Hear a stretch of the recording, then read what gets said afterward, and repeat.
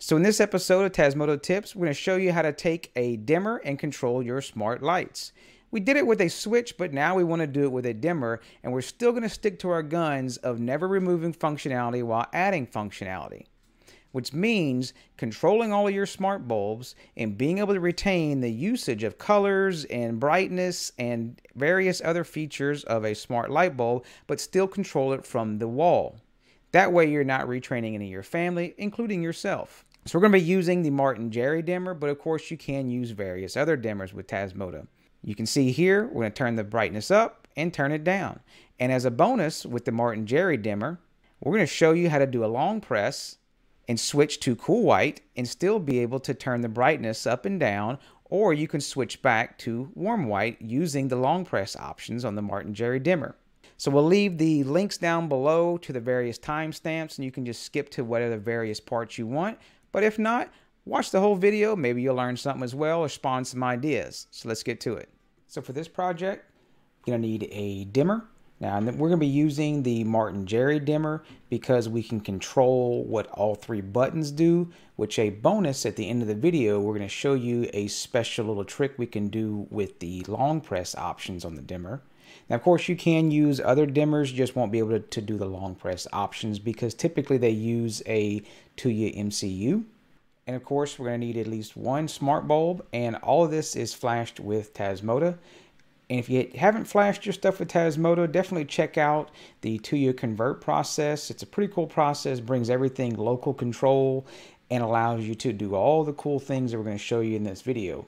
And of course, we will leave the link down in the description of the video for the products that we've used and the video links to do your 2U convert. Now for the wiring, I will have the output or the load wire on the dimmer is actually going to be capped because we just don't want any accidents of accidentally dimming our smart bulbs.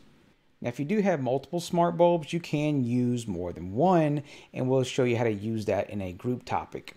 So, of course, you want your ultimate control over things, you're going to make your own PCBs and use PCBWay. Have you ever thought about making your own PCBs? Definitely check out PCBWay. They got tons of different specials and coupons running this month. So check them out, straight to your door, high quality boards, PCBWay. So for the wiring on this, you've done a typical wiring situation where the hot comes in, goes to the smart switch, and it breaks it to control the light bulb. Now in this example, of course, we are going to be using a smart bulb, and we are going to be using a dimmer. So we don't want any accidents of accidentally dimming anything.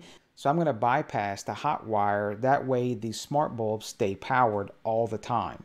So you can leave yours going through the dimmer if you know what you're doing on the actual dimmer itself. But for this example, like we mentioned, we are going to bypass it, but please do check with your local code. You don't want to do any kind of violation of local code with the electrical wiring this way. Typically, you'll have the hot line that comes into the actual switch, and then you'd have it come back out and go to the light bulb. What you'll want to do is actually cap the line that would typically go out to the light bulb. That way it doesn't short anything inside the box. And the line that it's actually going to the light bulb, you'll put it in the same wire nut that actually goes into the dimmer. And that way the dimmer's powered all the time as well as the light bulb itself. And again, it basically becomes a Wi-Fi button of sorts, and that way we will send over the commands for the on and off and dimming straight from the dimmer, and that way you can have the best of both worlds of have dimming and control from the wall switch of turning the light bulb brightness up and down. So once you got the wiring covered, let's go check out the Tasmota commands. So of course we're using the Martin Jerry dimmer, and we have it set up using my fork as well as the rules that control the up and down buttons. So of course, as you can see, we have the on and off, and the status lights go up and down based on whenever we do send the dimming commands up and down, the status lights change. Now, of course, the light bulb at the top of the frame isn't actually being controlled just yet. So how do we do that? Well, we just basically want the light bulb to follow the power toggles and the dimming state of what the dimmer is. Showing you the actual bulb itself, this is that new LOHAS that does have 5 channels for your RGB, cool white, and warm white. And you can see we can toggle it back and forth, and it does work. Now let's go ahead and make it follow in the dimmer. So first thing you want to do is go to the console on the bulb, and you'll want to copy the topic that you're using for the bulb. Then we'll go over to the dimmer and go into the console, and Rule 1 has all the items set up for the actual rocker buttons and everything, as well as Rule 3 has the red LED toggle back and forth. So Rule 2 is wide open for us, so we're going to stick to using Rule 2. And of course, we will leave all the rules and everything so you can copy and paste them down from the description of the video. We're going to do Rule 2 on Power 1 state. So basically, anytime the state of the dimmer changes, we're going to send a message over to the bulb to also make its power state follow.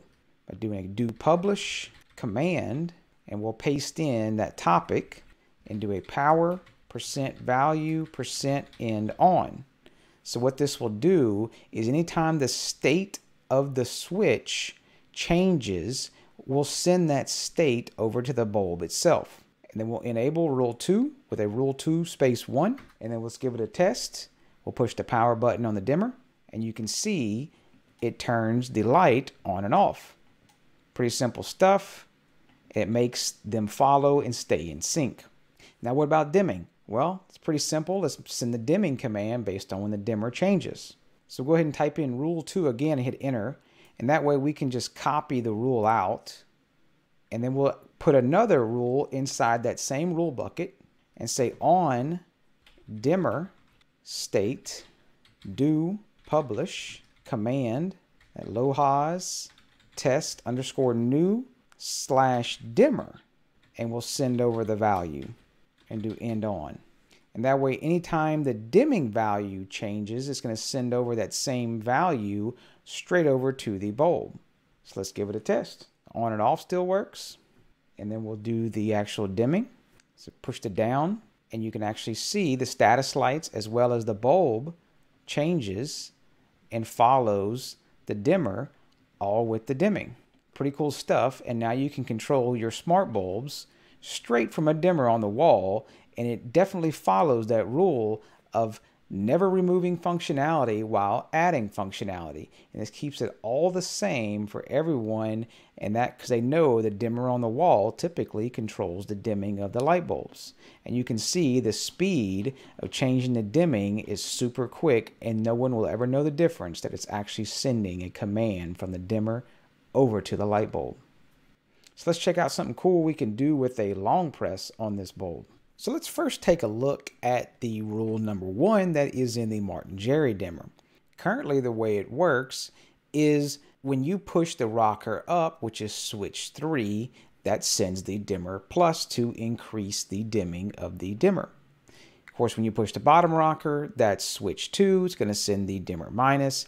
And then when we do the state 3, which is the long press of each of the up and down rockers, you get the automatic jump points to jump to a low dimming level of 20 and the high dimming level of 100. That way you can just have those little favorite points, and of course the user can easily change those in the rules. So of course you can keep those if you want, but with the new LOHAS bulb, we do get the additional warm white to go with the cold white channel. So let's go ahead and change the color temperature of the bulb using the dimmer.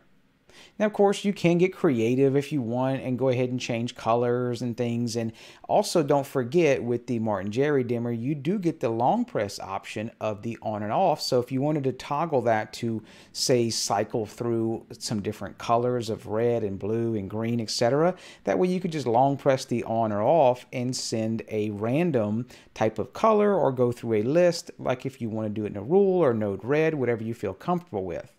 So let's change the color temperature with the rules. So how do we do that? Well, it's pretty simple. We'll go ahead and leave the plus and the minus intact because that's the normal way you'd want to control your dimmer. But on the long press options, we're actually going to send over the CT command for the color temperature. We'll send over the minus just like we do with the dimmer minus, and we'll send over CT plus. And this will step through the color temperatures. Now, of course, if you wanted to, you could, just like we had before, you could change the minus to a number and do a set point to make it jump to a warm and then jump to a cool by doing the long press up and down. Of course, just go on the console, type CT, space, and then a number. I believe that scale is from 153 to 500 on the color temperature, and just find a color temperature that you like, or you can just do the plus and minus like we're going to show here. So let's go ahead and paste that rule in and give it a test. So we'll go ahead and back in the console, we'll paste in the rule, as you can see with the CT minus and the CT plus commands. So one thing you'd want to change is from the default of set option 32, it defaults to 40. That's going to be a 4-second long press, which is way too long. So I'll go ahead and set that to 5. That way we can just do a shorter long press. And now we'll give it a shot and we'll do the long press down. And now you can see we're setting the CT minus and the CT plus. And it may be hard to see the actual color on the video due to the LEDs do blow out the camera lens. But you can see it is getting a little cooler as we hold down the button. Now, of course, probably we'll change it and use the numbers. Let's go ahead and give that a shot.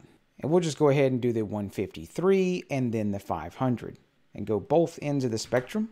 So we'll do a long press up. That puts us all the way to warm. And then a long press down puts us all the way to cool. And of course, very flexible, so you can do whatever needs that you need for your color or lighting in your home with a dimmer. And of course, we can still dim the light up and down using the up and down buttons. So pretty cool stuff. So hopefully you've learned a lot and learned how to control your smart bulbs with your smart dimmers. And of course, you could use whatever dimmer type you like. We just chose our favorite, the Martin Jerry, because it allows us to do the long press actions and can program anything we want to do with those buttons. Thanks again to all the Patreon supporters. I appreciate everything you do and help bring additional projects to the channel. And definitely come join us out in Discord. We have a lot of fun on various times. And if you're not already a subscriber, smash that subscribe button, hit the bell icon, and catch us in our next video and our live stream. We do various giveaways at times as well. And y'all take care.